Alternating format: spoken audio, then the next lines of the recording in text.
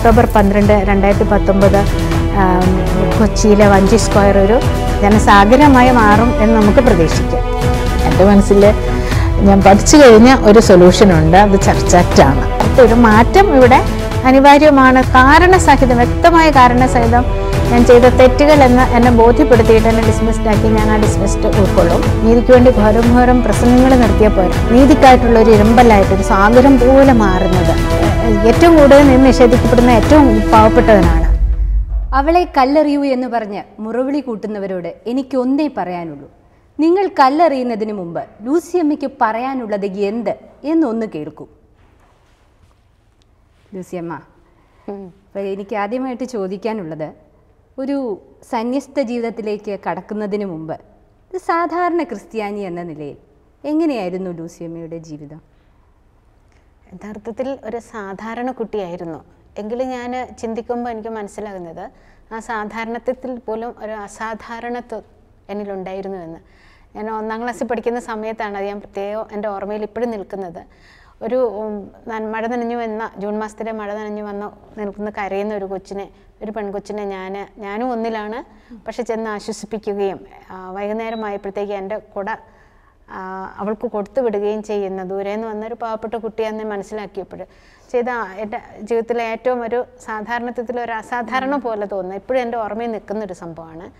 തുടർന്നുള്ള എൻ്റെ പഠനകാലത്തും എല്ലാം സ്കൂൾ ജീവിതത്തിൽ എനിക്ക് ഓർമ്മിക്കാൻ പറ്റുന്നതെല്ലാം എൻ്റെ കൂട്ടുകാരെ ഞാൻ എപ്പോഴും ഞങ്ങളുടെ കുടുംബത്തെക്കാളും കുറച്ചുകൂടി താഴ്ന്ന ദാരിദ്ര്യം അല്ലെങ്കിൽ അങ്ങനെ ഒറ്റപ്പെട്ട് നിൽക്കുന്ന മക്കളുടെ കൂട്ടത്തിൽ അവരെ എൻ്റെ കൂട്ടുകാരായിട്ട് കൊണ്ട് നടക്കുന്ന ഒരു വലിയൊരു ചിന്ത എന്നിലുണ്ടായിട്ടുണ്ട്. അങ്ങനത്തെ ഒരു ഹൈസ്കൂള് 10ാം ക്ലാസ് വരെ എൻ്റെ മനസ്സിൽ നല്ല ഓർമ്മകളുണ്ട്. അത്തരത്തിലുള്ള ഒരു ശൈലി എന്നിൽ ഞാൻ അറിയാതെ എന്നെ രൂപപ്പെട്ടിട്ടുണ്ടായിരുന്നു. അതൊരു പക്ഷേ എൻ്റെ മാതാപിതാക്കന്മാരുടെ ഒരു മാതൃകയായിരിക്കാം എന്നാണ് ഞാൻ വിശ്വസിക്കുന്നത്. അപ്പോൾ ഞാൻ 9 പഠിക്കുമ്പോൾ പോലും 9ലെ ഞാൻ പഠിക്കുന്ന സമയത്ത് പള്ളിപ്പറമ്പിലൊരു ചെറിയ കുടിൽ വെച്ച് കൊടുത്തിട്ട് ഒരു ഒറ്റയ്ക്കുള്ളൊരു അമ്മച്ചി താമസിക്കുന്ന ഒരു സാഹചര്യം ഉണ്ടായിരുന്നു. അവിടെ ആ അമ്മച്ചിക്ക് ഞാൻ ഉച്ച സമയങ്ങളിൽ കൂട്ടുപോകുമായിരുന്നു. എൻ്റെ കൂടെ വരുന്നവരെ കൂട്ടിക്കൊണ്ട് പോകും. ചില ദിവസം ആരും വരില്ലായിരിക്കും. അരിത്തേങ്ങ അങ്ങനത്തെ സാധനങ്ങളൊക്കെ കൊണ്ടുവന്ന് കൊടുത്ത് അമ്മച്ചിയോടൊപ്പം വർത്തമാനം പറഞ്ഞിട്ടുള്ള വലിയ വിലപ്പെട്ട നിമിഷങ്ങളായിട്ട് ഞാൻ ഓർക്കുന്നുണ്ട്. അപ്പോൾ ഇത്തരത്തിലുള്ള ഒരു സേവന മനോഭാവമാണോ ഈ ഒരു ജീവിത പാത, സന്യസ്ത ജീവിതം എന്ന ജീവിത പാതയിലേക്ക് സിസ്റ്ററിനെ നയിച്ചത് എന്നാണ് ഞാൻ ഉറച്ചു വിശ്വസിക്കുന്നത്. ചെറുപ്പം മുതലേ എന്നിൽ ഒത്തിരി ആഗ്രഹമുള്ളത് മുഴുവൻ സമയവും ഇപ്പം പള്ളികളിൽ നിന്ന് നമ്മൾ സുവിശേഷം പ്രസംഗിക്കുന്നത് കേൾക്കുന്നുണ്ടല്ലോ യേശുവിനെ കുറിച്ചും. കൂടാതെ ചാച്ചൻ വീട്ടിൽ പെരുമാറ്റം, വീട്ടിൽ വരുന്ന പണിക്കാരോടും ആവശ്യങ്ങൾക്കായിട്ട് വരുന്നവരോടും ഒക്കെയുള്ള ചാച്ചൻ്റെ ഒരു ബന്ധമുണ്ട്. അത് നമുക്കൊരു മാതൃകയാണ്. അപ്പോൾ ഫുൾ ടൈം എങ്ങനെയാണ് മറ്റുള്ളവർക്ക് നന്മ ചെയ്യാനുള്ള ഒരു വഴി എന്നുള്ള ഒരു ആലോചന, അതിനുള്ള വലിയൊരു ആഗ്രഹം സാധാരണ ജീവിതത്തിൽ നിന്ന് ഉപരിയായി ഇത്തരത്തിൽ നമുക്ക് സന്യസ്ത ജീവിതത്തിലേക്ക് കടന്നാൽ ആളുകളെക്ക് സേവനം ചെയ്യാം, മുഴുവൻ സമയം ചെയ്യാം. ആ ഒരു ആഗ്രഹം മനസ്സിലെ ഉള്ളിൽ ഒരു വലിയൊരു ആഗ്രഹമാണ്. അന്നേരം അറിയാവുന്ന ഒരു മാർഗം ഈ നന്മ, അങ്ങനെ ഫുൾ ടൈം നന്മ ചെയ്യാൻ പറ്റുന്ന ഒരു മാർഗം സന്യാസമാണ് നമ്മൾ മനസ്സിലാക്കിയിട്ടുള്ളതനുസരിച്ചിട്ട്. അങ്ങനെയാണ് ഞാൻ ആ വഴിയിലേക്ക് മാറി കറക്റ്റായിട്ട് ചിന്തിക്കുന്നത്. പിന്നീട് ഇവിടേക്ക് കടന്നു വന്നപ്പോൾ സിസ്റ്റർ മനസ്സിലാക്കിയത് തെറ്റായിരുന്നു എന്നൊരു തോന്നൽ, സഭയിലേക്ക് കടന്നു വന്നപ്പോൾ ആ പ്രതീക്ഷകൾ തകർന്നു എന്നൊരു തോന്നൽ സിസ്റ്ററിന് ഉണ്ടായിട്ടുണ്ടോ? അതോ പ്രതീക്ഷകൾക്കൊത്ത് പെരുമാറാൻ സഭാധികാരികൾക്ക് കഴിഞ്ഞോ? അതിനെക്കുറിച്ച് പറയുമ്പോൾ യഥാർത്ഥത്തിൽ ഞാൻ ആദ്യം വന്ന ഞങ്ങൾ നോഷീറ്റിൽ മടത്തി ചേരുമ്പോൾ ഞങ്ങളെ കൊണ്ടൊരു എഴുതി മേടിപ്പിക്കുന്ന ഒരു ക്വസ്റ്റനെയർ എഴുതി പൂരിപ്പിച്ച് കൊടുക്കാറുണ്ട്. അതിനകത്ത് ഏത് ജീവിതശൈലിയിലേക്ക് പഠനം അങ്ങനെ ഏതിലേക്ക് തിരിയണം എന്നുള്ളത് ഞാൻ എഴുതി കൊടുത്തത് സാമൂഹ്യ പ്രവർത്തന ഞാൻ ഓർക്കുന്നുണ്ട് വളരെ വ്യക്തമായിട്ട്. അപ്പം അത്രയ്ക്കൊരു തീക്ഷ്ണതയോടെ വന്ന എന്നെ പിന്നീട് അനുസരണം, ബ്രഹ്മചര്യം, ദാരിദ്ര്യം ഈ വ്രതത്രയങ്ങളിലൂടെ വന്നപ്പോൾ അനുസരണം ആവശ്യപ്പെട്ടത് പഠിക്കാൻ പോകാനാണ്.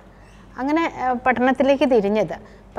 പഠനത്തിലേക്ക് തിരിഞ്ഞു കഴിഞ്ഞു പിന്നെ പഠിപ്പിക്കുന്ന ഒരു ഇതിലേക്ക് വന്നപ്പോഴും ടീച്ചിങ് വിത്ത് സോഷ്യൽ വർക്ക് കൂടുതൽ സമയം എന്നെ കൊണ്ടാവുന്ന രീതിയിൽ ഞാനത് ചെയ്തിട്ടുണ്ട്. പക്ഷേ ഞാൻ വിചാരിച്ച അത്ര സപ്പോർട്ട് ഈ കാര്യത്തിൽ നമ്മൾ ആഗ്രഹിച്ച രീതിയിലുള്ളൊരു ഫുൾ ടൈം മനുഷ്യർക്ക് നന്മ ചെയ്യുന്ന ഒരു സംവിധാനമാണ് എന്നെനിക്ക് പറയാൻ പറ്റില്ല. കാരണം എൻ്റെ അനുഭവങ്ങളിലൂടെ ആ ഒരു വ്യവസ്ഥതയോട് സഹകരിച്ചു പോകുന്ന എല്ലാവരും ഒരു സിസ്റ്റം എന്ന് പറയുന്ന രീതിയിൽ അങ്ങ് സഹകരിച്ചു പോകുന്നു.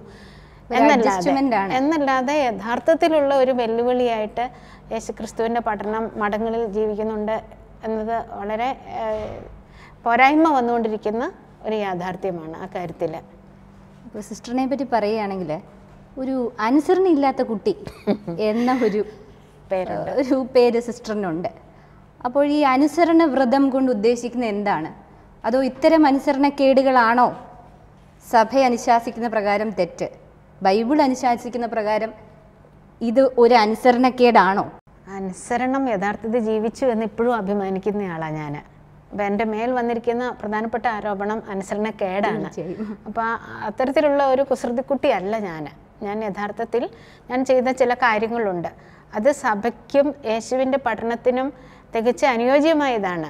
അതിനെ അനുസരണക്കേട് എന്ന് മുദ്ര കുത്തിയിട്ടുണ്ട്. അത് ഞാൻ പറയുന്നത് അത് ആ മുദ്ര കുത്തിയവരുടെ ഭാഗത്തെ പോരായ്മയാണെന്ന് ഞാൻ എപ്പോഴും പറയുള്ളൂ. കാരണം ഉദാഹരണം പുസ്തകം ചെയ്യണ്ട എന്ന് പറഞ്ഞു. പുസ്തകം ചെയ്യണ്ട എന്ന് പറയുന്ന സഭയിൽ ഒത്തിരി പേര് പുസ്തകം ചെയ്യുന്നുണ്ട്. സഭയ്ക്ക് സ്വന്തം പ്രസ് ഉണ്ടായാലും അതില്ല. അങ്ങനെയാണെങ്കിൽ അതെല്ലാം തെറ്റല്ലേ? അപ്പം എന്തുകൊണ്ട് എന്നോട് വേണ്ട എന്ന് പറയുന്നു? അത് ഞാൻ ചെറിയ കുട്ടിയൊന്നുമല്ല. ഇത്രയും പ്രായം ഇത്രയും സഭയിൽ ജീവിച്ച് പഠിച്ച് മനസ്സിലാക്കിയതിന് ശേഷം പെട്ടെന്ന് ഒരു ദിവസം ചോദിക്കുന്നു, രണ്ടാം ദിവസം ചെയ്യുവല്ല ചെയ്ത്. നീണ്ട കാലത്തെ ഒരു പ്രോസസ്സിൽ കൂടി കടന്നു പോയതിന് ശേഷം യഥാർത്ഥ അനുസരണം ഞാൻ ചെയ്തു. ഞാൻ യേശുവിൻ്റെ പഠനത്തിന് ധിക്കരിച്ച് ചെയ്തിട്ടില്ല. എൻ്റെ മനസാക്ഷിയിലുണ്ട്, നമുക്കെല്ലാവർക്കും ഉണ്ടല്ലോ ഒരു ദൈവസ്വരം, അത് നമ്മുടെ മനസാക്ഷി തരുന്ന. അതാ ഞാൻ പറയുന്ന ഒബീഡിയൻസ് ടു മൈ കോൺഷ്യസ്. അതായത് അനുസരണം എന്നതുകൊണ്ട് സിസ്റ്റർ ഉദ്ദേശിക്കുന്നത് യേശുവിനെ അനുസരിക്കണം. യഥാർത്ഥത്തിൽ മറ്റുള്ളവർക്കും ചുറ്റുപാടുകൾക്കും പ്രപഞ്ചത്തിനും എല്ലാം നന്മ വരുന്ന ഒരു ഇതായിരിക്കണം. അല്ലാണ്ട് ഒരു ബ്ലൈൻഡ് ഒബീഡിയൻസ് എന്ന് പറഞ്ഞാൽ പണ്ട് അങ്ങനെ ഉണ്ടായിരുന്നു, ഒരു അന്ധമായ അനുസരണം. ഞങ്ങളുടെ സന്യാസ സഭയുടെ തുടക്കത്തിൽ ഞങ്ങളൊക്കെ പഠിക്കുമ്പോൾ പറഞ്ഞു തന്നിട്ടുണ്ട്, ഒരു ചെടി പറിച്ചിട്ട് തല തിരിച്ച് നടാൻ പറഞ്ഞാൽ അത് അതേപോലെ നടന്ന ഒരു അനുസരണം. തല തിരിച്ച് നടുന്നു, അത് കരിഞ്ഞു പോകുന്നു. പക്ഷേ അനുസരണം, അതേപോലത്തെ അനുസരണത്തെ ഇപ്പോഴും കൊണ്ട് നടക്കുന്നവരുണ്ട്. പക്ഷേ ആ ചെടിയോട് കാണിക്കുന്ന ഒരു വഞ്ചനയത്, അതിന് ജീവിക്കാനുള്ളൊരു സാഹചര്യം ആ ബ്ലൈൻഡ് ഒബീഡിയൻസിലൂടെ നമ്മൾ കളഞ്ഞു. അതായത് ബൈബിൾ വിരുദ്ധമായ ഒരു അനുസരണമാണ് സത്യത്തിൽ ഇപ്പോൾ അങ്ങനെ ഉണ്ട്. അതൊരു യാഥാർത്ഥ്യമാണ്. നമ്മൾ ഇത്രയും കാലം ജീവിച്ചു വന്നിട്ട് എൻ്റെ മേലുള്ള ചില ആരോപണങ്ങളൊന്നും ഒരു ട്രാൻസ്ഫർ അനുസരിച്ചില്ല. എത്രയോ ട്രാൻസ്ഫർ അനുസരിച്ച് എന്നെ അത്രയും ട്രാൻസ്ഫർ അനുസരിച്ചു എന്ന് പറയേണ്ടവരാണ്. ഇനി അനുസരിച്ചില്ല എന്ന് പറഞ്ഞെങ്കിൽ അതിന് തക്കതായ കാരണം ബോധ്യപ്പെടുത്തി കൊടുത്തിട്ടാണ്. അല്ലാണ്ട് ഞാൻ പോകുകയല്ലെന്ന് വാശി പിടിച്ച് തൂങ്ങിക്കിടന്നൊന്നുമല്ല മഠത്തിൽ. അപ്പോൾ വ്യക്തമായ പരസ്പരമുള്ള ഡയലോഗിൽ കൂടിയാണ് അതെല്ലാം സംഭവിച്ചത്. അതിനുശേഷം അക്കാര്യത്തിൽ ഒരു പരാതിയും ഇല്ലാതിരുന്നവരാണ് പിന്നീട് അതിനെ പരാതിയായിട്ട് ഉയർത്തിക്കൊണ്ടുവന്നത്. അപ്പം അനുസരണം എന്ന് ഞാൻ പറയുന്നത് അത് മറ്റുള്ളവർക്ക് നന്മ ചെയ്യാൻ വേണ്ടി കിട്ടുന്ന ഏത് കാര്യത്തോടും സഹകരിക്കുക, അതാണ്. അല്ലാണ്ട് വേറൊരാൾക്ക് ചിലരുടെ സ്വാർത്ഥ ഇഷ്ടങ്ങളെ പൂജിക്കാൻ വേണ്ടിയിട്ട് നമ്മൾ എന്തിനോടും യെസ് പറഞ്ഞു നിൽക്കുന്ന അതല്ല. അതിൽ കുറച്ചുകൂടി വ്യത്യസ്തമായിട്ട് തെറ്റിനോട് നോ പറയണം, തെറ്റുകളോട് നോ പറയുക, നല്ലതല്ലാതെ സംഭവിക്കാൻ പോകുന്ന ചുറ്റുപാടുകളോടും നമ്മൾ നോ പറയണം. അപ്പോൾ ചിലപ്പം നമ്മൾ ഇതുപോലുള്ള ചില തീരുമാനങ്ങൾ എടുക്കേണ്ടി വരും. അതിനെ അനുസരണക്കേടാന്ന് മുദ്രകുത്തുമല്ല ചെയ്യണ്ടേ. അതിനെ വലിയ അനുസരണമായിട്ട് സഭാംഗങ്ങളുടെ മുമ്പിൽ കൊടുക്കണം. എന്നാലേ പുതിയ തലമുറയ്ക്കും അത്തരത്തിൽ ചിന്തിക്കാനും പ്രവർത്തിക്കാനും കഴിയൂ. ഇനിയിപ്പോൾ ഈ നമ്മുടെ ഫ്രാങ്കോ വിഷയത്തിൽ എങ്ങനെയാണ് അതിൽ ഇടപെടാനുള്ളൊരു സാഹചര്യം ഉണ്ടായത്? യഥാർത്ഥത്തിൽ ആ ഒരു ഇഷ്യൂ അറിയുന്നത് മാധ്യമങ്ങളിൽ കൂടിയാണ്. തുടർച്ചയായിട്ട് ജൂൺ മാസം മുതൽ 2018 ജൂൺ മാസത്തിൽ അവർ കേസ് പബ്ലിക്കായിട്ട് സിവിൽ നിയമ കോടതിയിലേക്ക് കൊടുക്കുന്ന സമയം മുതൽ മാധ്യമങ്ങളിൽ കൂടി കാണുന്നുണ്ട്, ചർച്ചകൾ കാണുന്നുണ്ട്. അവിടെയെല്ലാം അറിയാൻ കഴിഞ്ഞ ഒരു വളരെ ദയനീയമായൊരവസ്ഥ. അവർ സഭാ നേതൃത്വങ്ങളുടെ അടുത്ത് മാക്സിമം റോം വരെ അവർ പരാതിപ്പെട്ടു, പക്ഷെ എല്ലാം തഴയപ്പെട്ടു. അതിനുശേഷമാണല്ലോ അവർ ഈ വഞ്ചി സ്ക്വയർ സെപ്റ്റംബർ 8 സമരത്തിന് ഇരിക്കുന്നത്, പ്രത്യക്ഷ സമരത്തിലേക്ക് കടക്കുന്നത്. അപ്പോൾ പോലും അവർക്കൊരു സപ്പോർട്ട് കൊടുക്കേണ്ടവർ അവരെ വീണ്ടും പീഡിപ്പിക്കുക മാനസികമായിട്ട്. ഒന്ന് ശാരീരികമായിട്ടും മാനസികമായിട്ടും പീഡിപ്പിക്കപ്പെട്ട ഒരു സിസ്റ്ററിന് സപ്പോർട്ട് കൊടുക്കാൻ വന്നവരെ കൂടെ പരസ്യമായ പിന്നെ എഴുത്തുകളിലൂടെയും പരസ്യമായ വാക്കുകളിൽ കൂടെയൊക്കെ വീണ്ടും അവരെ ഈ ശരിക്കും പറഞ്ഞാൽ ലൈംഗികമായി ചൂഷണം ചെയ്തതുപോലെ തന്നെ വീണ്ടും വീണ്ടും ചൂഷണം ചെയ്യുക. ആ ഒരു പെയിൻ ശരിക്കും എനിക്കും അറിയാമല്ലോ. ഈ ഇത്തരത്തിലുള്ള നടപടികളൊക്കെ മഠങ്ങളിൽ നടക്കുന്നുണ്ടോ ഇല്ലയോ എന്നുള്ള വാസ്തവം എനിക്കും അറിയാം. അതുകൊണ്ട് ആ സിസ്റ്റേഴ്സ് പറഞ്ഞത് 100% യാഥാർത്ഥ്യമാണെന്ന് എനിക്ക് മനസ്സിലാക്കാൻ കഴിയുന്നുണ്ട്. പറഞ്ഞതിനകത്തൊക്കെ കാര്യങ്ങളുണ്ടെന്ന്. അതുകൊണ്ട് വളരെ വേദനയോടെയാണ്, വേദന എന്ന് പറഞ്ഞാൽ അവരുടെ അടുത്ത് കൈ കൊടുക്കേണ്ടവർ, അവർക്കൊരു താങ്ങ് കൊടുക്കേണ്ടവർ, ഒന്ന് കൈ കോർക്കേണ്ടവർ, സ്ത്രീ സന്യാസ സമൂഹങ്ങൾ മുഴുവൻ ആ വഞ്ചി സ്ക്വയർ വന്നിട്ട് അവരുടെ കരം കോർത്ത് പിടിച്ച് നിൽക്കേണ്ടതായിരുന്നു. ആ വഞ്ചി സ്ക്വയറിന് ചുറ്റും ഒരു 100 വലയമെങ്കിലും തീർക്കേണ്ടവരാണ്. ഭയമായിരിക്കാം ഒരു പക്ഷേ അവരെ ഇതിൽ നിന്നും. ഭയം എന്ന് പറയത്തില്ല, യഥാർത്ഥത്തിൽ ഭയക്കുന്നവർ സത്യമായ കാര്യങ്ങൾ ചെയ്യുക ചെയ്യണ്ടേ. സത്യാഗ്രഹം ഇരുന്ന 5 കന്യാസ്ത്രീകൾ, എന്നാൽ അവർക്കെതിരെ യാതൊരു വിധത്തിലുള്ളൊരു ആക്ഷനും സിസ്റ്ററിനെതിരെ ഉണ്ടായ പോലെ ഉണ്ടായിട്ടില്ല. അപ്പോൾ ഇങ്ങനെ സിസ്റ്ററിനെതിരെ മാത്രം ഈ ഫ്രാങ്കോ വിഷയത്തിൽ ഇടപെട്ടു എന്ന് വെച്ച് ആക്ഷൻ എടുത്തു എന്ന് വിശ്വസിക്കാൻ ബുദ്ധിമുട്ടുണ്ട് ആളുകൾക്ക്. അപ്പോൾ അതിനെന്താണ് സിസ്റ്ററിന്? എനിക്കും അതിനെക്കുറിച്ച് ചിന്തിക്കുമ്പോൾ മനസ്സിലാക്കാൻ പറ്റുന്നത്, ഞാൻ ഈ ഒരു വിഷയത്തിൽ അവരെ സപ്പോർട്ട് ചെയ്യാൻ വേണ്ടി വന്നപ്പോൾ എനിക്ക് സഭയ്ക്കുള്ളിലെ എനിക്കറിയാവുന്ന കുറച്ച് കാര്യങ്ങളും പുറത്തേക്ക് പറയേണ്ടി വന്നിട്ടുണ്ട്, ചാനലുകളിലൂടെ എഴുത്തുകളിലൂടെയും ഒക്കെ. എന്നാൽ ആ സിസ്റ്റേഴ്സ് അവർക്ക് അനുഭവപ്പെട്ട കടുത്ത വേദന അതെനിക്ക് അനുഭവപ്പെട്ടിട്ടില്ല.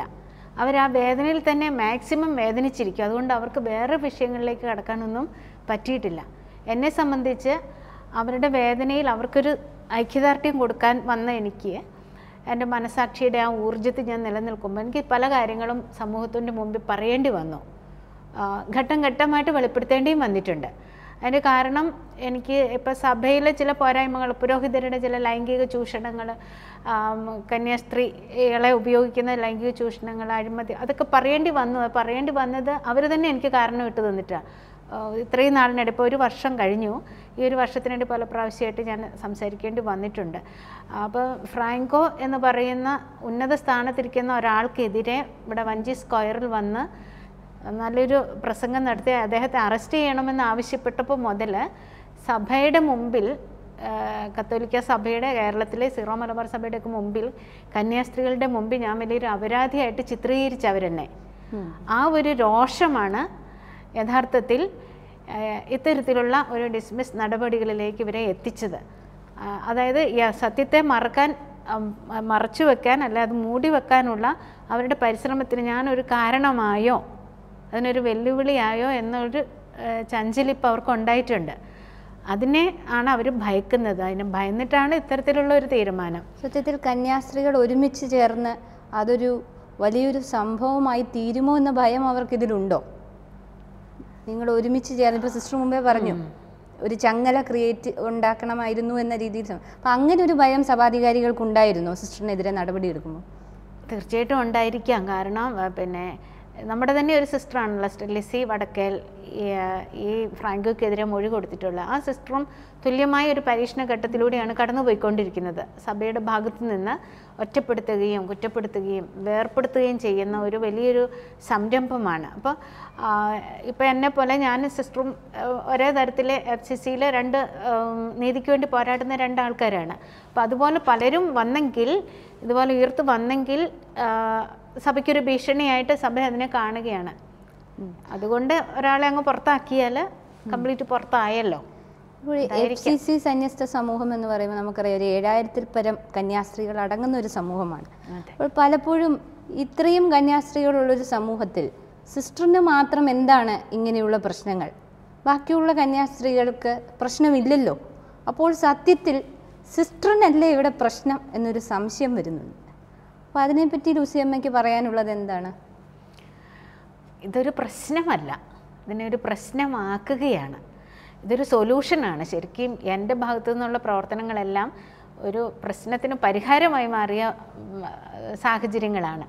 പക്ഷേ ആ പരിഹാരങ്ങളെ ഇപ്പം അവിടെ ആ സിസ്റ്റേഴ്സിന് സ്ത്രീ കന്യാസ്ത്രീ സമൂഹങ്ങൾ, പുരുഷ സന്യാസ സമൂഹങ്ങൾ പോകട്ടെ, കത്തോലിക്ക സഭയുടെ പുരുഷ നേതാക്കന്മാർ, ആത്മീയ മത നേതാക്കന്മാർ മാറി നിൽക്കട്ടെ. പക്ഷേ കന്യാസ്ത്രീ സമൂഹത്തിലെ മുഴുവൻ പേരും അവിടെ ഒന്നിച്ചു ചേർന്ന് ഞങ്ങൾ അനുഭവിച്ചു കൊണ്ടിരിക്കുന്ന ഈ ലൈംഗിക ചൂഷണത്തിനെതിരെ വെല്ലുവിളിക്കാനും ആ ഒരു നമ്മുടെ തലമുറയെ ഇട്ടുകൊടുക്കുന്ന പുരുഷ മേധാവിത്വത്തിന് മുമ്പിൽ വെച്ചു കൊടുക്കുന്ന ആ ഒരു സാഹചര്യത്തെ മാറ്റി ചിന്തിപ്പിക്കാനുമുള്ള സാഹചര്യത്തെയാണ് അവർ നിശബ്ദരായതിലൂടെ ഇല്ലാതാക്കിയത്. അപ്പോൾ അതേപോലെ തന്നെ ഞാൻ അതിനൊരു സൊല്യൂഷനായി, അവിടെ ചെറിയൊരു സൊല്യൂഷനായി. അല്ലാണ്ട് ഞാൻ പ്രശ്നമല്ല. അതുകൊണ്ട് എന്നെ പ്രശ്നമായിട്ട് കാണുന്നവർ മനസ്സിലാക്കേണ്ടത് ഞാൻ ചെയ്ത കാര്യങ്ങളൊന്നും പ്രശ്നമായ കാര്യങ്ങളല്ല, എല്ലാത്തിനും ഒരു സൊല്യൂഷനാണ്. ചില യാഥാർത്ഥ്യങ്ങളെ പുറത്തു പറയുമ്പോൾ അത് മറ്റ് പല പ്രശ്നങ്ങൾക്കും ഒരു ഉത്തരമായിട്ട് തീരേണ്ടതാണ്. ഇപ്പം ഞാൻ പറയാം, ഇപ്പം ഞങ്ങൾ അനുഭവിച്ചുകൊണ്ടിരിക്കുന്ന ചില ബുദ്ധിമുട്ടുകൾ സന്യാസ മഠങ്ങളിൽ. അപ്പോൾ സിസ്റ്റേഴ്സ് എത്ര പറഞ്ഞാലും സിസ്റ്റേഴ്സിനെ നെഞ്ചിൽ കൈവച്ചിട്ട് പറയാൻ പറ്റില്ല ഞങ്ങൾ നീതിയുടെ പോരാട്ടത്തിൽ ഞങ്ങളും ഉൾപ്പെടുന്നുണ്ട് എന്ന് പറയാതിരിക്കാൻ പറ്റില്ല. എന്തുകൊണ്ട് ഇത്തരത്തിലുള്ളൊരു പീഡനങ്ങൾ അവർക്കും ഉണ്ടാവണമല്ലോ? അപ്പോൾ എന്നിട്ടും അവരിങ്ങനെ ഒരു മൗനത്തിൽ തുടരുന്നത് എന്തുകൊണ്ടെന്നുള്ളതാണ് പൊതുസമൂഹത്തിന് ഗ്രഹിക്കാൻ ബുദ്ധിമുട്ടുള്ളൊരു കാര്യം. അവർ മുന്നോട്ട് വരാത്തത് കൊണ്ടാണല്ലോ എന്നെ 7000 പേരുള്ളതിലൊരു പ്രശ്നക്കാരിയായിട്ട്. അപ്പോൾ കെന്നഡി കരിമ്പങ്കാല തന്നെ ഒരു പ്രാവശ്യം ജനകീയ കോടതിയിൽ വെച്ച് പറഞ്ഞത്, ഇവർ 7000 സിസ്റ്റേഴ്സ് ഉണ്ടല്ലോ, അതുകൊണ്ട് ഈ സിസ്റ്ററിന് മാത്രമാണ് ഇത്ര പ്രശ്നമെന്ന്. 7000 പേരും സത്യത്തിന് വേണ്ടി നിശബ്ദരായപ്പോൾ, സത്യത്തിന് മുമ്പ് നിശബ്ദരായിട്ട് ആയപ്പോൾ ശബ്ദിച്ച എന്നെയാണ് കെന്നഡി കരിമ്പങ്കാല അവിടെ നിന്ന് പ്രോത്സാഹിപ്പിക്കേണ്ടത്, 7000-ൽ ഒന്നെങ്കിലും ഉണ്ടല്ലോ എന്ന് പറഞ്ഞ്. പക്ഷെ അതിന് പകരം അതേ ഒരു മനോഭാവത്തിൽ ചിന്തിക്കുന്നവർ മാത്രമാണ് ഒരു പ്രശ്നമായിട്ട് കാണുന്നത്. അല്ലാത്തവരെല്ലാം എന്നെ ഒരു സൊല്യൂഷനായിട്ട് തന്നെയാണ് കാണുന്നതെന്നാണ് ഞാൻ വിശ്വസിക്കുന്നത്.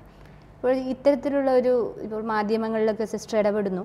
അപ്പോൾ സത്യത്തിൽ സിസ്റ്ററിൻ്റേതൊരു പബ്ലിസിറ്റി സ്റ്റണ്ടാണെന്നും പിന്നെ സിസ്റ്റർ നേരത്തെ ചെയ്തിരുന്ന കുറേ തെറ്റുകൾ, അതായത് പുസ്തകം എഴുതി, കാറ് വാങ്ങി, ചുരിദാർ ധരിച്ചു, അങ്ങനെയുള്ള തെറ്റുകൾ മറിക്കുവാനായി അത് മുമ്പിലേക്ക് വരാതിരിക്കാനായി ഫ്രാങ്കോയുടെ പ്രശ്നത്തിൽ ഇടപെട്ടത് അത് മറച്ചു വെക്കാനാണ് എന്നൊരു സംശയം പൊതുവേ ഉണ്ട്. അങ്ങനെ ഞാൻ കേട്ടു. പക്ഷേ എനിക്ക് പറയാനുള്ളത്, മനുഷ്യനാണെങ്കിൽ നമ്മൾ കുഞ്ഞുങ്ങളായിരിക്കുമ്പം ചിലപ്പോൾ വീഴും അല്ലേ? വീണ് കഴിഞ്ഞാൽ നമ്മൾ അവിടെ തന്നെ കിടക്കുമല്ലോ, നമ്മൾ എഴുന്നേക്കും. നമ്മുടെ ഈ ലോകത്തിലുള്ള സകല മനുഷ്യരുടെയും, ദൈവമായിട്ട് സൃഷ്ടിക്കപ്പെടാത്ത സകല മനുഷ്യരുടെയും ജീവിതത്തിൽ കുഞ്ഞു കുഞ്ഞു വീഴ്ചകളൊക്കെ വരും. അതിനപ്പുറത്തേക്ക് ഒരു അപരാധവും മറച്ചു വയ്ക്കാൻ വേണ്ടിയിട്ട് ഞാനൊന്നും ചെയ്തിട്ടില്ല. എനിക്കറിയാം, ഞാൻ ഫ്രാങ്കോ പ്രശ്നത്തിൽ വന്ന ഈ സിസ്റ്റേഴ്സ് ഒറ്റപ്പെട്ടു പോയി. ഞാൻ കുഞ്ഞുനാൾ മുതൽ എന്നിലുള്ള ഭയങ്കരമായ ഒരു തീക്ഷ്ണതയാണ് ഒറ്റപ്പെട്ടു പോകുന്നവരോടൊപ്പം നിൽക്കുക. ഞാൻ ഇപ്പോഴും എൻ്റെ സ്കൂളിലാണെങ്കിൽ എൻ്റെ സഹപ്രവർത്തകരുടെ മക്കളുടെ അടുത്ത് സഹപ്രവർത്തകർക്ക് കൃത്യം അറിയാം ഞാൻ ആരുടെ ഒപ്പം നിൽക്കുന്നയാളാണെന്ന്.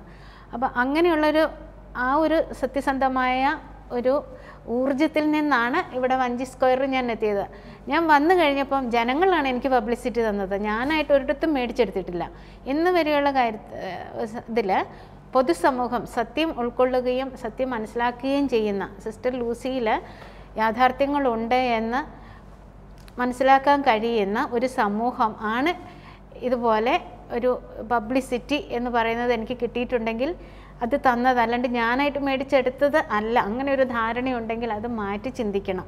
ഞാനായിട്ടല്ല, മീഡിയ അല്ലെങ്കിൽ മറ്റു മനുഷ്യരെല്ലാവരും കൂടെ വന്നിട്ട് നമ്മൾ പറയുന്നതിനകത്ത് യാഥാർത്ഥ്യമുണ്ട് എന്ന് കണ്ടെത്തിയത് അവരാണ്. അപ്പോൾ ആ കുറ്റം എന്നിലല്ല ആരോപിക്കേണ്ടത്, അത് മറ്റുള്ള ജനങ്ങളിൽ ആരോപിക്കണം. എന്തിനാണ് എനിക്ക് പബ്ലിസിറ്റി തന്നത് അല്ലേ? അങ്ങനെ ഒരു കുറ്റമായിട്ടാണ് കാണുന്നതെങ്കിൽ. അപ്പോൾ ഇതിനു വേണ്ടി ഫ്രാങ്കോ എൻ്റെ കുറ്റങ്ങൾ മറയ്ക്കാൻ വേണ്ടിയിട്ടാണെന്ന് പറഞ്ഞില്ലേ? എനിക്കെന്താ അത്ര വലിയ മറയ്ക്കാനുള്ള കുറ്റങ്ങൾ ഇരിക്കുന്നത്? ഞാനൊരു വണ്ടി എടുത്തെങ്കിൽ അത് പബ്ലിക്കായിട്ട് എൻ്റെ മഠത്തിൻ്റെ ആധാർ അഡ്രസ്സിലാണ്, എൻ്റെ മഠത്തിൻ്റെ അഡ്രസ്സിലാണ് എടുത്തിരിക്കുന്നത്. എൻ്റെ കോൺവെൻറ്റിൻ്റെ പോർട്ടിക്കോയിലാണ് ഇട്ടിരിക്കുന്നത്. പൊതുജന സമൂഹത്തിൽ കൂടെ എൻ്റെ മക്കളെ, സ്കൂളിലേക്ക് വരുന്ന പാവപ്പെട്ട മക്കളെയും കയറ്റിയാണ് ഞാൻ പോകുന്നത്. അതൊന്നും ഒളിച്ചു വെച്ചതല്ല. എൻ്റെ പുസ്തകം ഞാൻ പബ്ലിഷ് ചെയ്തെങ്കിൽ അത് മറച്ചു വെച്ചേക്കുന്നതല്ല, അത് ഓൾറെഡി ജനങ്ങൾക്കിടെ കയ്യിലെത്തിയിരിക്കുന്ന. ഞാനൊരു ആമേൻ എന്ന് പറയുന്ന ഒരു ഭക്തിഗാനം രചിച്ച് അത് ചെയ്തിട്ടുണ്ടെങ്കിൽ അത് ജനങ്ങളിൽ എത്തിയിരിക്കുന്നതാണ്. അത് പിന്നെ എങ്ങനെ എത്തിയ കാര്യം എങ്ങനെയാണ് മറച്ചു വയ്ക്കുന്നത്? അതുകൊണ്ട് ഒന്നും മറച്ചു വയ്ക്കാൻ വേണ്ടിയിട്ടല്ല നല്ലത് ചെയ്തത്, എല്ലാം പുറത്തു വരണം. മറച്ചു വെക്കൽ എന്നുകൊണ്ട് ഉദ്ദേശിച്ചത് അത്തരത്തിലുള്ള കാര്യങ്ങൾ ഇപ്പോൾ ഫ്രാങ്കോയുടെ വിഷയത്തിൽ ഇടപെടുന്നത് വഴി അതിനുണ്ടാകാവുന്ന ശിക്ഷാ നടപടികൾ ഒഴിവാക്കാനും അങ്ങനെയുള്ളൊരു മറച്ചുവെക്കലാണ്. അത് മനുഷ്യരുടെ എനിക്കെതിരെ ഒത്തിരി ആരോപണങ്ങൾ വന്നിട്ടുണ്ടല്ലോ. ഞാൻ ആ ആരോപണങ്ങളെല്ലാം എന്നെ എത്ര വ്യക്തിപരമായിട്ട് 2018 സെപ്റ്റംബർ 8 ഞാൻ ഫസ്റ്റ് സപ്പോർട്ടിങ് FB പോസ്റ്റ് ഇട്ടായിരുന്നു, സിസ്റ്റേഴ്സിനെ സപ്പോർട്ട് ചെയ്ത് ഫ്രാങ്കോയെ അറസ്റ്റ് ചെയ്യണം എന്നാവശ്യപ്പെട്ട്. അന്ന് മുതൽ എനിക്ക് ദാനമായി കിട്ടിയിട്ടുള്ള ഒത്തിരി എനിക്കെതിരെയുള്ള ആക്ഷേപങ്ങളുണ്ട്. എൻ്റെ അഭിപ്രായത്തിനെതിരെയുള്ള അഭിപ്രായമല്ല, എന്നെ വ്യക്തിപരമായിട്ട് ഇല്ലാതാക്കാൻ, എന്നെ മോശപ്പെടുത്താൻ ശ്രമിക്കുന്ന ഒത്തിരി കാര്യങ്ങൾ ഞാൻ ഇന്ന് വരെ നേരിട്ടിട്ടുണ്ട്. അതെനിക്ക് ഒരു ഭാഗം ജനങ്ങൾ തന്ന ഒരു പബ്ലിസിറ്റിയാണ് ഒരു തരത്തിൽ പറഞ്ഞാൽ. അതിനെ ഞാൻ വളരെ സ്നേഹത്തോടെ ആശ്ലേഷിക്കുകയാണ്. കാരണം ഓരോരുത്തർക്കും ഒരു കുടത്തിൽ എന്തേലും വെള്ളം ഒഴിക്കാൻ പറ്റുമോ ആ കുടത്തിൻ്റെ വലുപ്പം അനുസരിച്ചിട്ടേ ഒഴിക്കാൻ പറ്റുള്ളൂ. അപ്പോൾ ഓരോരുത്തർക്ക് എന്താണോ പുറത്തേക്ക് തരാൻ പറ്റുന്നത് എന്നോട്, ചിലർ മോശമായ വാക്കുകളായിരിക്കും, ചിലർ പരമമോശമായ വാക്കുകളായിരിക്കും, ചിലർ നല്ലതായിരിക്കും പറയുന്നത്. അതൊക്കെ അവർക്ക് വിട്ടുകൊടുത്തിരിക്കുക, ചെയ്യട്ടെ, നല്ലത് പറയട്ടെ, ചീത്ത പറയട്ടെ, അതിന് കുഴപ്പമില്ല. അതിൻ്റെ പേരിലാണ് ഞാൻ എനിക്ക് ചിന്തിക്കാൻ പോലും പറ്റില്ല. അങ്ങനെ ഒരു മാർജിൻ ഇട്ടുകൊണ്ട് എന്നെ വിമർശിക്കാൻ കണ്ടെത്തിയ നല്ലൊരു ഉദാഹരണമാക്കി അവർ മാറ്റിയതാണ്. അതിന് എനിക്ക് ഉത്തരവാദിത്തമില്ല. ഇപ്പോൾ നമ്മുടെ ഏത് തരത്തിലുള്ള സംവിധാനങ്ങളായിക്കോട്ടെ, അതിപ്പോൾ പോലീസ് ആയിക്കോട്ടെ, അല്ലെങ്കിൽ ഞങ്ങളെപ്പോലുള്ള വക്കീലന്മാരായിക്കോട്ടെ, ഇപ്പോൾ ആരൊക്കെയാണെന്ന് പറഞ്ഞാലും അവർക്കെല്ലാം ഒരു സെറ്റ് ഓഫ് റൂൾസ് കാണും. അതോടൊപ്പം തന്നെ അവർക്ക് ഒരു യൂണിഫോം കാണും. അപ്പോൾ അതൊക്കെ അനുസരിക്കുക എന്നുള്ളത് ആ സിസ്റ്റത്തിൻ്റെ ഭാഗം എന്ന നിലയിൽ അത് നമ്മുടെ ഒരു കടമയല്ലേ? അപ്പോൾ അത് ലംഘിക്കുന്നത് ശരിയാണോ? അത് ലംഘിക്കുന്നത് ശരിയാണോ എന്ന് ചോദിച്ചിട്ടുണ്ടെങ്കിൽ, നമ്മുടെ കാനൻ നിയമം അനുസരിച്ചിട്ട്, നമുക്ക് ഇന്ത്യയുടെ നിയമം അനുസരിച്ചിട്ട്, പിന്നെ സഭ പറയുമ്പോൾ കാനൻ നിയമമാണല്ലോ, അതനുസരിച്ചിട്ട് ഒരാൾക്ക് ജോലി ചെയ്യുന്ന സാഹചര്യത്തിൽ കൂടുതൽ തൃപ്തിയോടെ ജോലി ചെയ്യാനുള്ളൊരവസരം, അല്ലെങ്കിൽ ആരോഗ്യപരമായ പ്രശ്നം മൂലം ഇത്തരത്തിലുള്ള പ്രത്യേകമായ വസ്ത്രധാരണ രീതി ഒക്കെ മാറ്റാനുള്ളൊരു ആനുകൂല്യമുണ്ട്. ഇപ്പോൾ നമ്മുടെ ഭാരതം ഇത്രയും വർഷങ്ങൾ പിന്നിട്ട് ഇത്രയും വളർന്ന ഒരു സാഹചര്യത്തിൽ വളർന്നു വരുന്ന ചില തലമുറകൾക്ക് ചില മാറ്റങ്ങൾ അനിവാര്യമാണ്. എന്നെ സംബന്ധിച്ചും എനിക്കും ചില സാങ്കേതികമായ വളരെയധികം ബുദ്ധിമുട്ടുകളുള്ള ഒരു വസ്ത്രധാരണ രീതിയാണ്. പുതിയ തലമുറയെ കൂടി നമ്മൾ മുന്നിൽ കണ്ടുകൊണ്ട് നമുക്ക് അതിനുള്ള ആനുകാലികമായ മാറ്റങ്ങൾക്ക് ഒരു നേതൃത്വം നമുക്ക് ആവശ്യമാണ്. ആ ഒരു കാഴ്ചപ്പാട് അന്ധരായിട്ടിരിക്കുന്ന ഒരു സമൂഹത്തിൻ്റെ മുമ്പിൽ വിളിച്ചു പറയേണ്ടുന്ന ഒരു സാഹചര്യമാണ് ഇപ്പോൾ ഉണ്ടായിട്ടുള്ളത് എൻ്റെ മുമ്പിൽ. അത് ഞാൻ ഉപയോഗിച്ചു. എനിക്ക് ആവശ്യവുമാണ്.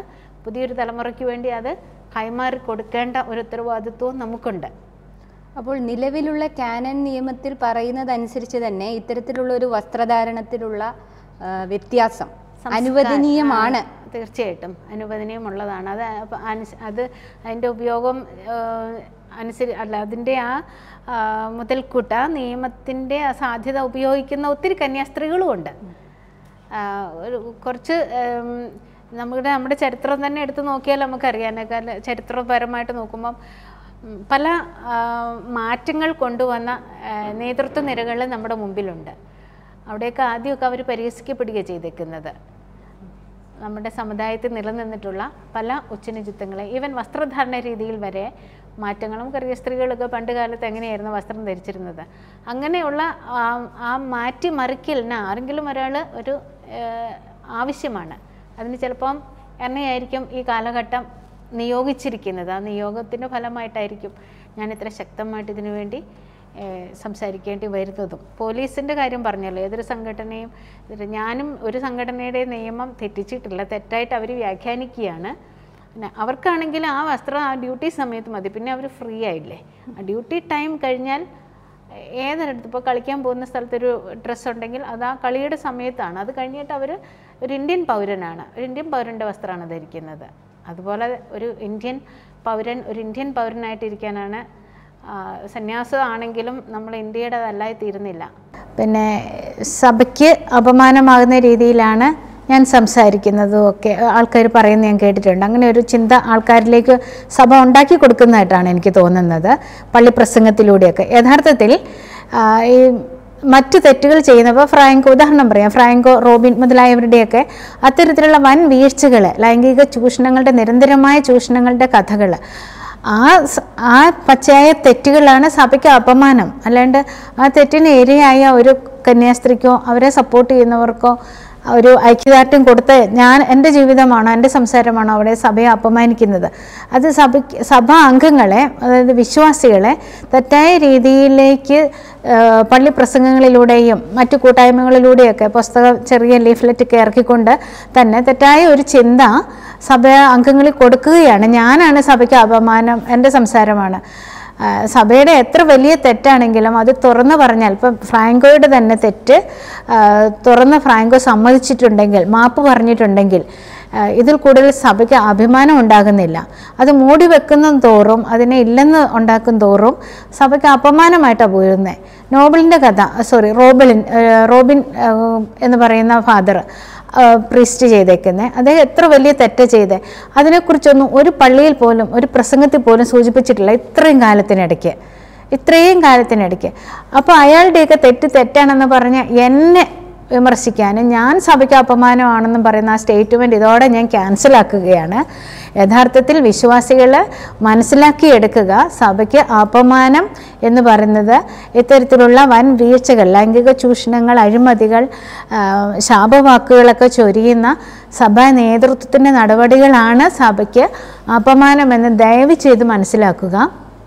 അല്ലാണ്ട് സത്യങ്ങൾ പറയുന്ന ഞാൻ അല്ല, എൻ്റെ സംസാരമല്ല, ഏതെങ്കിലും തെറ്റിനെ ഒന്ന് എടുത്തു കാണിക്കുന്ന ഞാനല്ല സഭയ്ക്ക് അപമാനം, ഞാൻ അഭിമാനമാണ് സഭയ്ക്ക്. ഈ ഒരു കാഴ്ചപ്പാട് ആര് കൊടുക്കും? കൊടുക്കേണ്ടവർ നേരെ തിരിച്ചു കൊടുക്കുന്നത് കൊണ്ടാണ് ജനങ്ങൾക്ക് മനസ്സിലാക്കാൻ പറ്റുന്നത് ഒരുമാതിരി വിശ്വാസികൾ കൺഫ്യൂസ്ഡ് ആയിട്ടിരിക്കുന്നത്. ഇത്രയധികം പീഡനങ്ങൾ മഠത്തിനുള്ളിൽ ഉണ്ടാകുമ്പോഴും എന്തിനാണ് ലൂസിയമ്മ ഈ മഠത്തിൽ തന്നെ പിടിച്ചു നിൽക്കുന്നത്? ലൂസിയമ്മയ്ക്ക് മഠത്തിന് പുറത്തേക്ക് പോകാമല്ലോ. ലോകം തുറന്നു കിടക്കുന്നതാണ്, ലോകത്തോട്ട് എവിടെ വേണമെങ്കിലും പോകാം. പക്ഷേ ഞാൻ വന്നിരിക്കുന്നത് എൻ്റെ ഒരു സന്യാസ ജീവിതം ജീവിക്കാനാണ് ഞാൻ വന്നിരിക്കുന്നത്. ഫുൾ ടൈം ദൈവത്തിന് വേണ്ടി ശുശ്രൂഷ ചെയ്യാൻ. ഞാൻ ഇറങ്ങിപ്പോകേണ്ട ഒരു കൃത്യമായ കാരണം എനിക്ക് കാണിച്ചു തരട്ടെ. അല്ലാണ്ട് ചില കുറ്റാരോപണങ്ങൾ എൻ്റെ മേൽ വരുത്തി, എൻ്റെ മേൽ ഉണ്ടാക്കിയെടുത്ത്, അതിൻ്റെ പേരിലാണ് എന്നെ ഇപ്പോൾ സസ്പെൻഡ് ചെയ്തിരിക്കുന്നത്. പ്രധാനപ്പെട്ടത് ഫ്രാങ്കോ ഐക്യദാർഢ്യമായിരുന്നു. ഫ്രാങ്കോയ്ക്കല്ല, ഇരകളായ സിസ്റ്റേഴ്സിനുള്ള ഐക്യദാർഢ്യമായിരുന്നു. അതിനെ സംബന്ധിച്ച് തുടങ്ങിയിട്ടുള്ള പ്രഹസനങ്ങളാണ്. ആ സംഭവങ്ങളെയാണ് മാത്രം ഒഴിവാക്കി. അത് അവസാനം അത് മാത്രം ആ ലാസ്റ്റിലുള്ളതെന്ന് മാറ്റിയിട്ട്, മാത്രമല്ല ഇല്ലാത്ത കുറേ എണ്ണം അതിനകത്ത് കൂട്ടിച്ചേർത്തു. എന്നെ എത്രമാത്രം മോശമാക്കി ചിത്രീകരിക്കാമോ അതെല്ലാം കൂട്ടിച്ചേർത്തിട്ടാണ്. ആ ആരോപണങ്ങളുടെ പേര് ഡിസ്മിസ്ഡ് ചെയ്തവർക്ക് മാത്രമേ എന്നെ ഡിസ്മിസ് ചെയ്തെന്ന് വിചാരിക്കുന്നുള്ളൂ. ഞാൻ എന്നെ ഡിസ്മിസ് ചെയ്തെന്ന് കരുതുന്നേയില്ല. ഞാൻ inside as A perfect none ആയിട്ടാണ് ഞാനിപ്പോഴും ജീവിക്കുന്നത്.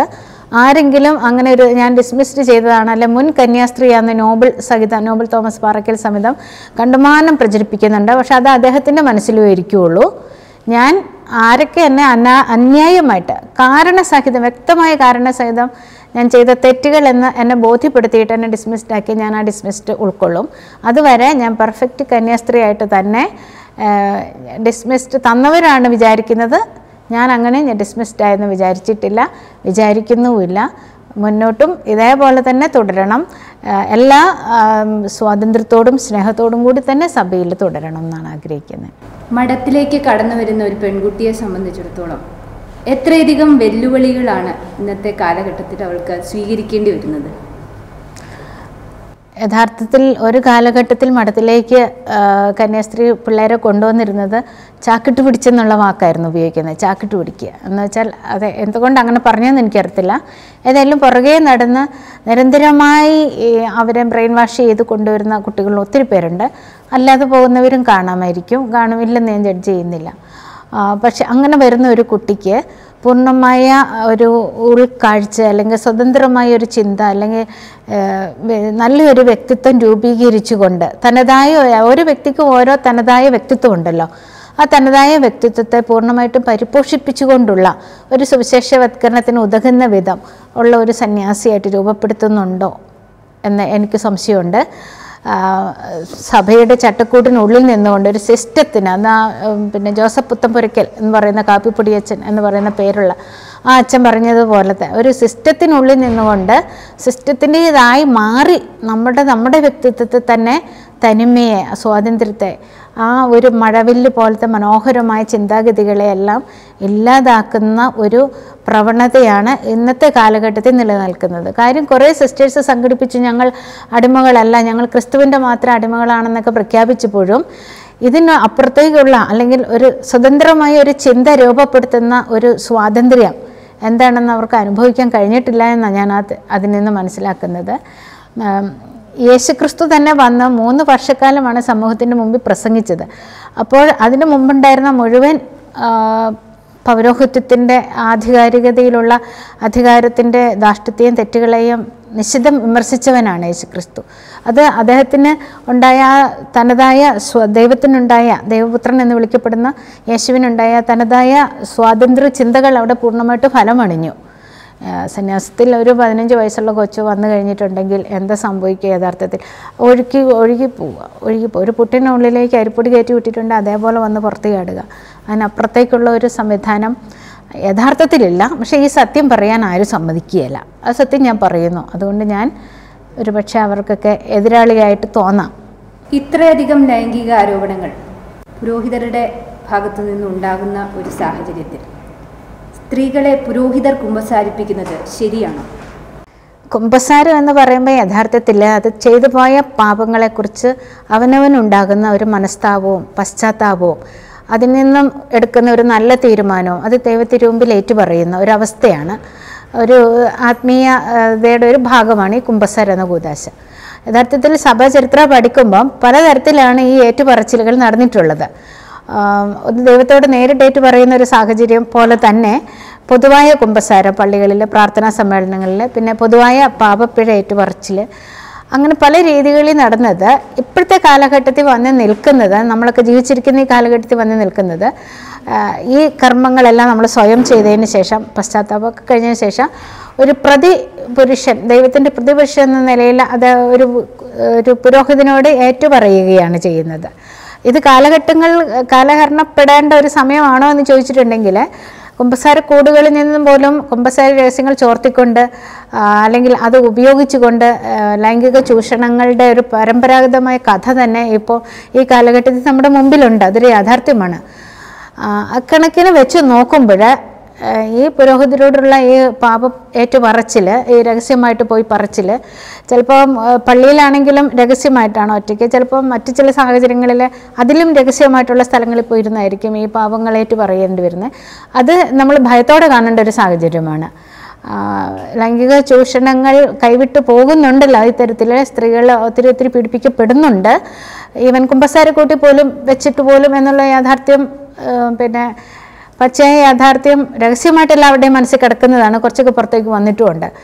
ഈ സാഹചര്യത്തിൽ ഒന്ന് മാറ്റി ചിന്തിക്കുന്നൊരു ചരിത്രം നമ്മുടെ മുമ്പിൽ വരേണ്ടതാണ്. പൊതുവായ ഒരു കുമ്പസാരം ത്തിൻ്റെ ഒരു സാഹചര്യം വളരെ അത്യന്താപേക്ഷിതമാണെന്ന് തന്നെയാണ് എൻ്റെ മനസ്സിൽ പറയാനുള്ളത്. അതിന് വേറൊരു സാഹചര്യമായിട്ടാണ് സ്ത്രീകളുടെ കുമ്പസാരം കന്യാസ്ത്രീകൾക്ക് കൂടെ എന്നുള്ള ഒരു സാഹചര്യയുടെ മുന്നിൽ നിൽക്കുന്നത്. അത് എങ്ങനെയാണെങ്കിലും വരട്ടെ, ഒരു മാറ്റം ഇവിടെ അനിവാര്യമാണെന്ന് പാവ സാഹചര്യങ്ങളിൽ തന്നെ നമ്മളെ പഠിപ്പിച്ചു തരുന്നുണ്ട്. ഇത്തരത്തിലുള്ള പ്രശ്നങ്ങൾ, സഭയിൽ നിന്ന് നേരിടുന്ന പ്രശ്നങ്ങൾ, അതുപോലെ കന്യാസ്ത്രീകളായിക്കൊള്ളട്ടെ അൽമായരായിക്കൊള്ളട്ടെ നേരിടുന്ന പീഡനങ്ങൾ, അപ്പോൾ ഇതിനൊക്കെ ഒരു പോംവഴി, ഒരു പ്രത്യാശയുടെ ഭാഗത്തു നിന്ന് നോക്കുമ്പോൾ എന്താണ് ഒരു സൊല്യൂഷൻ? എൻ്റെ മനസ്സിൽ ഞാൻ പഠിച്ചു കഴിഞ്ഞ ഒരു സൊല്യൂഷനുണ്ട്. അത് ചർച്ച് ആക്റ്റാണ്. ചർച്ച് ആക്ട് ബിൽ 2009 പാസ്സായിട്ട് നിൽക്കുന്നുണ്ട്. അതവിടെ മരവിച്ച് കിടക്കുകയാണ്. അതൊന്ന് ജീവനോടെ ഒന്ന് പുറത്തേക്ക് വരികയാണെങ്കിൽ, സർക്കാർ അത് അംഗീകരിക്കുകയാണെങ്കിൽ, ആ ബില്ല് പാസ്സാക്കുകയാണെങ്കിൽ, ഇത്തരത്തിലുള്ള കുറേ ഈ സഭയ്ക്കുള്ളിൽ കിടക്കുന്ന പ്രത്യേകിച്ച് പുരുഷ മേധാവിത്വം, സ്ത്രീകളുടെ അടിമത്വം, പിന്നെ ആത്മായ ശുശ്രൂഷ ആൾക്കാരെ ചെയ്യേണ്ടി വരുന്നവർക്ക് കിട്ടേണ്ടുന്ന അവിടെയൊക്കെ വരുന്ന ചില അടിമത്ത കാര്യങ്ങളുണ്ട്. അവിടെയൊക്കെ ഒരു പരിപൂർണമായ സ്വാതന്ത്ര്യത്തിൻ്റെ ഉദയമാണ് ഈ ചർച്ച് ആക്ട് ബില്ലിലൂടെ നടക്കാൻ പോകുന്നത്. ഓരോ കാലഘട്ടത്തിൽ സന്യാസ സഭാ സമൂഹങ്ങളിലും അല്ലെങ്കിൽ കത്തോലിക്ക സഭയിലൊക്കെ അധികാരങ്ങൾ ഇങ്ങനെ മാറി വരുന്നുണ്ട്. വരുമ്പോൾ അവരുടെ ആ മാനസികമായ സങ്കുചിതത്വം ഉള്ളവരാണെങ്കിൽ അത്തരത്തിലുള്ള ഒരു കാലഘട്ടമായിട്ട്, ഒരു സങ്കുചിത കാലഘട്ടമായിട്ട് അത് മാറും.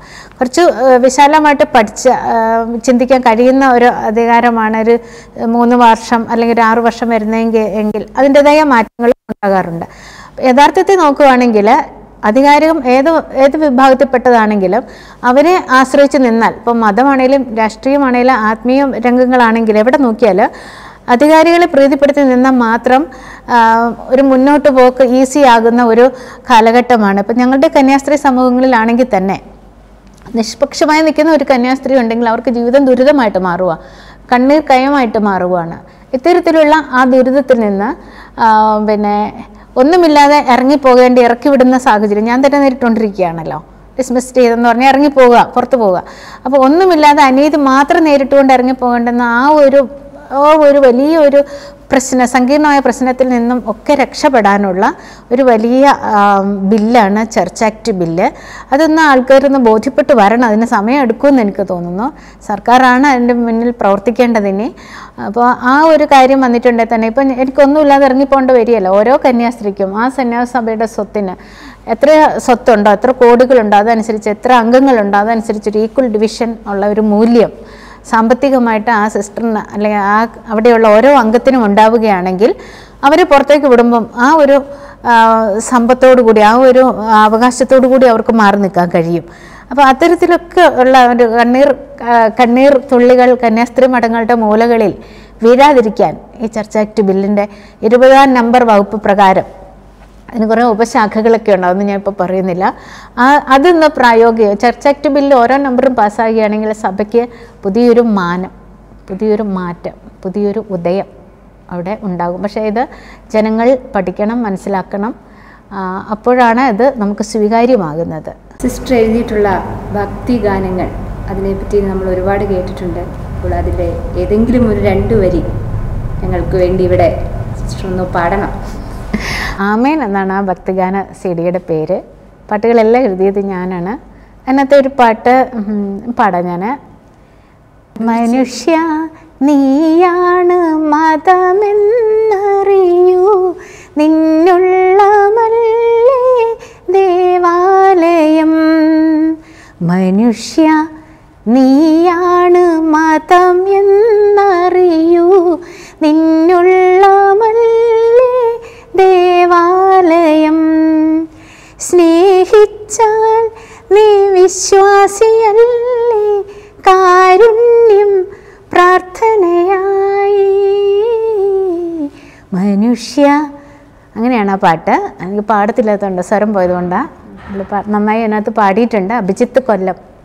അഭിജിത്ത് കൊല്ലം എന്ന നല്ലൊരു ഗായകനാണ് പാട്ട് പാടിയിരിക്കുന്നത്.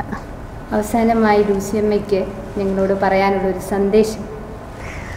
എനിക്ക് പറയാനുള്ളത് സാധാരണക്കാരിൽ സാധാരണക്കാരൻ അതിലും താഴ്ന്നവനായിട്ടാണ് യേശുക്രിസ്തു ഭൂമിയിൽ പിറന്നത്. അതുകൊണ്ട് ആ താഴ്മയുടെ എല്ലാ ആശ്ലേഷവും സ്വീകരിച്ചുകൊണ്ട് സാധാരണക്കാരെ എൻ്റെ പ്രിയപ്പെട്ട ജനങ്ങളോട്, കൂട്ടുകാരോട് എനിക്ക് പറയാനുള്ളത്, നീതിക്കായി നമുക്ക് ഒരുമിക്കാം. സാധാരണക്കാർക്ക് എപ്പോഴും നിഷേധിക്കപ്പെടുന്ന ഒന്നാണ് നീതി. എവിടെ വെച്ച് നോക്കിയാലും, പള്ളി വെച്ച് നോക്കിയാലും, കുടുംബം വെച്ച് നോക്കിയാലും, പിന്നെ രാഷ്ട്രീയം വെച്ച് നോക്കിയാലും, മറ്റേത് പ്രസ്ഥാനങ്ങൾ വെച്ച് നോക്കിയാലും സാധാരണക്കാർക്ക് നീതി തഴയപ്പെടുകയാണ്. അപ്പോൾ ഞാനും അതിൻ്റെ ഒരു ഇരയാണ്. അതുകൊണ്ട് എനിക്ക് ധൈര്യമായിട്ട് എൻ്റെ പ്രിയപ്പെട്ടവരോട് പറയാം, നമുക്ക് ഒരുമിക്കാം, നമുക്ക് കൈകോർക്കാം. ഈ ഒരു സത്യം, സനാതനമായൊരു സത്യമാണ് നീതി. ആ നീതിക്ക് വേണ്ടിയിട്ട് നമുക്ക് കൈകോർക്കാം. അപ്പോൾ നമ്മുടെ മതവിശ്വാസം പൂർണ്ണമാകും. നമ്മൾ ഏത് മതത്തിൽ വിശ്വസിച്ചാലും നമുക്ക് നീതി ലഭിക്കുകയാണെങ്കിൽ, അതായത് നീതി നിഷേധിക്കപ്പെടുന്നവരോടൊപ്പം ചേരുകയാണെങ്കിൽ, അവർക്ക് വേണ്ടി പ്രവർത്തിക്കുകയാണെങ്കിൽ നമ്മുടെ വിശ്വാസം പൂർണ്ണമായി എന്ന് നമുക്ക് പറയാം. മുഖ്യധാര രാഷ്ട്രീയ പാർട്ടികളൊക്കെ തന്നെയും സിസ്റ്ററിൻ്റെ ഈ പ്രശ്നത്തിൽ നിന്നും ബഹുദൂരം അകന്നു നിൽക്കുമ്പോൾ യാതൊരുവിധ മടിയും കൂടാതെ ലോകമെമ്പാടുമുള്ള നീതിബോധമുള്ള ആളുകൾ ജസ്റ്റിസ് ഫോർ സിസ്റ്റർ ലൂസി എന്ന കുടക്കീഴിൽ സിസ്റ്ററിന് വേണ്ടി അണിനിരക്കുകയാണ്. അപ്പോൾ എനിക്ക് വളരെ അത്ഭുതം തോന്നി, ഇത്രയും ആളുകൾ എങ്ങനെ ഇങ്ങനെ ഒന്നിച്ചു കൂടുന്നു, എന്താണ് അവരെ എല്ലാം ഒന്നിപ്പിക്കുന്ന, സിസ്റ്ററിൻ്റെ പിന്നിൽ അണിനിരത്തുന്ന ആ ശക്തി, അതിൻ്റെ രഹസ്യം എന്താണെന്നാണ് നമുക്കറിയേണ്ടത്. അതിനെക്കുറിച്ച് സംസാരിക്കുമ്പോൾ പറയട്ടെ, ഏറ്റവും ആദ്യം വലിയ അഭിമാനമാണ് എനിക്കതിൽ. ഒത്തിരി അഭിമാനത്തോടെയാണ് ഞാൻ ഈ വാചകം ഇന്ത്യയിൽ നിന്ന് കേൾക്കുന്നതും ആ ഒരു കൂട്ടായ്മയെക്കുറിച്ച് അനുദിനം അറിയുന്നതും. അതാണ് എനിക്ക് അതിനോടുള്ള ആദ്യത്തെ ഒരു പ്രതികരണം. പിന്നീട് എന്തുകൊണ്ട് ഇങ്ങനെയുള്ള ഇത്രയും വലിയൊരു ജനപിന്തുണ കൂട്ടായ്മയിലുണ്ടായി എന്ന് ചോദിക്കുമ്പോൾ എനിക്ക് വേദനയോടെ എനിക്ക് പറയാനുള്ളത്, നീതി ഒത്തിരി നിഷേധിക്കപ്പെട്ട, പല സാഹചര്യങ്ങളിലും നീതി നിഷേധിക്കപ്പെട്ട്, എന്നാൽ അത് പറയാൻ കഴിയാതെ അടിച്ചമർത്തപ്പെട്ട് ഉള്ളിൽ തേങ്ങൽ മാത്രമായി കഴിയുന്ന ഒരു പറ്റ സമൂഹം, മലയാളി സമൂഹം നമ്മുടെ ഈ ഇന്ത്യയിൽ, ലോകത്തിൻ്റെ പല ഭാഗങ്ങളിലായിട്ടുണ്ട്. കേരളത്തിലുണ്ട്. കേരളമാണല്ലോ പ്രധാനമായിട്ടും മലയാളികളുടെ വാസസ്ഥലം. അവരുടെ ഓരോ സാഹചര്യങ്ങൾ എടുത്തു നോക്കി മതപരമായിട്ട് നോക്കുമ്പോൾ അവിടെയും അനീതികൾ നേരിടുമ്പോൾ അനീതി എന്ന വലിയ ചൂഷണത്തിന് ഇരയാകുമ്പോൾ അവിടെ മിണ്ടാതെ നിൽക്കേണ്ടി വന്നു, എല്ലാം ഉള്ളിലേക്ക് ഒതുക്കിയിട്ട് അടിച്ചമർത്തപ്പെട്ടിട്ട് ഒരു വാക്കുപോലും നീതിക്ക് വേണ്ടി പറയാൻ പറ്റാത്ത, സത്യം കണ്ടാൽ പോലും സത്യം പറയാൻ പറ്റാത്ത ഒരു വലിയ ഒരു മനസ്സംസ്കാരത്തിൻ്റെ പിഴവ് അതിനടിമകളായിട്ട് നമ്മൾ മലയാളികൾ നീങ്ങുന്നുണ്ട്. എങ്ങനെയാണ് പ്രതികരിക്കേണ്ടത് എന്നുള്ള ഒരു വലിയ അഭിവാഞ്ച സംസ്കാരം കൊണ്ട് മുന്നിട്ട് നിൽക്കുന്ന മലയാളികളുടെ ഉള്ളിൽ പിന്നെ ഒരു കടലിൻ്റെ ഇരമ്പൽ പോലെ കിടക്കുന്ന സമയത്താണ് ഈ ഒരു നീതിക്ക് ജസ്റ്റിസ് ഫോർ സിസ്റ്റർ ലൂസി എന്ന് പറയുന്ന ഒരു വ്യക്തി അവിടെ ഉണ്ടാവുകയും ആ വ്യക്തിക്കും നീതി നിഷേധിക്കപ്പെട്ടവരോടൊപ്പം നിന്നപ്പോഴാണ് ഈ ചൂഷണം അല്ലെങ്കിൽ ഈ സഹനങ്ങൾ, ഈ പീഡകൾ ഉണ്ടാകേണ്ടി വന്നതും ഒക്കെ മുൻ നിർത്തിക്കൊണ്ടാണ് ആ ഒരു കടലിൻ്റെ ആ ഒരു നീതി നിഷേധിക്കപ്പെടുന്നവരുടെ വേദനയുടെ ഒരു ഇരമ്പൽ നീതിക്കായിട്ടുള്ള ഒരു ഇരമ്പലായിട്ട് ഒരു സാഗരം പോലെ മാറുന്നത്. അതാണ് അതിൻ്റെ യഥാർത്ഥത്തിലുള്ള ഒരു പിന്നണി എന്നാണ് ഞാൻ പറയുന്നത്. അതുകൊണ്ട് എല്ലാ തരത്തിലും ചിന്തിക്കണം. മത നേതാക്കൾ, രാഷ്ട്രീയ നേതാക്കൾ, ഈവൻ ഒരു കുടുംബത്തിൻ്റെ നേതാവ് വരെ, എന്നുവെച്ചാൽ അപ്പനാണെങ്കിൽ അപ്പൻ വരെ ചിന്തിക്കണം. എൻ്റെ കുടുംബത്തിൽ അല്ലെങ്കിൽ എൻ്റെ മതത്തിൽപ്പെട്ടവരിൽ എൻ്റെ കീഴിലുള്ളവർക്ക് ഇത്തരത്തിൽ നീതി നിഷേധിക്കപ്പെട്ട് അടിച്ചമർത്തപ്പെട്ട് ഒരു വാക്ക് പറയാൻ പറ്റാതെ വേദനിക്കുന്ന, കടൽ പോലെ ഇരമ്പുന്ന ദുഃഖവുമായിട്ട് കഴിയുന്നവരുണ്ടെങ്കിൽ അവർക്ക് നീതി കൊടുക്കേണ്ട ബാധ്യത രാഷ്ട്രീയ തലത്തിൽ നിന്നുകൊണ്ട്, മനസ്സിലായോ, എവിടെ നിന്നാലും ഇനിയുള്ള ഒരു കാലഘട്ടത്തിൽ നീതി പുഷ്പിക്കണം. നമ്മൾ പ്രസംഗത്തിലും ലേഖനത്തിലും ഒക്കെ എഴുതിയാൽ മാത്രം പോരാ, നീതിക്ക് വേണ്ടി ഘോരം പ്രസംഗങ്ങൾ നിർത്തിയാൽ പോരാ. ഏറ്റവും കൂടുതൽ നീതി നിഷേധിക്കപ്പെടുന്ന ഏറ്റവും പാവപ്പെട്ടവനാണ്, ഏറ്റവും സാധാരണക്കാരനാണ്. അപ്പോൾ അവരുടെ ഒരു തേങ്ങലാണ് ഇപ്പോൾ ഒരു സ്വരമായിട്ട് വന്നിരിക്കുന്നത്. അതുകൊണ്ട് വലിയൊരു പിന്തുണ ജനങ്ങൾ ഇക്കാര്യത്തിൽ ഒരുമിച്ച് നിൽക്കും. ലൂസി സിസ്റ്ററിന് എതിരാളികൾ ഉണ്ടാവുകയല്ലെന്ന് ഞാൻ വിചാരിക്കുന്നത് ഈ ഒരു കാര്യത്തിൽ. വേറെ എന്ത് കാര്യത്തിൽ എതിരാകട്ടെ, പക്ഷേ നീതിക്ക് വേണ്ടിയിട്ട് എതിരാളികളൊന്നും ഇല്ലാതെ ഒക്ടോബർ 12, 2019 കൊച്ചിയിലെ വഞ്ചി സ്ക്വയർ ഒരു ജനസാഗരമായി മാറും എന്ന് നമുക്ക് പ്രതീക്ഷിക്കാം. ഒക്ടോബർ 12-ാം തീയതി ഇവിടെ വഞ്ചി സ്ക്വയറിൽ ഫേസ്ബുക്ക് കൂട്ടായ്മ നടത്തുന്ന സൂചനാ സമരം, ആ സമരത്തിന് മുൻപിൽ തന്നെ നിന്ന് ഞങ്ങളോടൊപ്പം പോരാടുവാൻ ലൂസി അമ്മ ഉണ്ടാവുമോ? തീർച്ചയായിട്ടും. എനിക്ക് നിങ്ങളുടെ മുമ്പിലോ പുറകിലോ എന്ന് പറയാൻ എനിക്കാവില്ല, പക്ഷെ നിങ്ങളോടൊപ്പം ഞാനുണ്ടാവും. വളരെ നന്ദി സിസ്റ്റർ, ഇത്രയും നേരം ഞങ്ങളുമൊപ്പം സംസാരിച്ചതിന്. Thank you.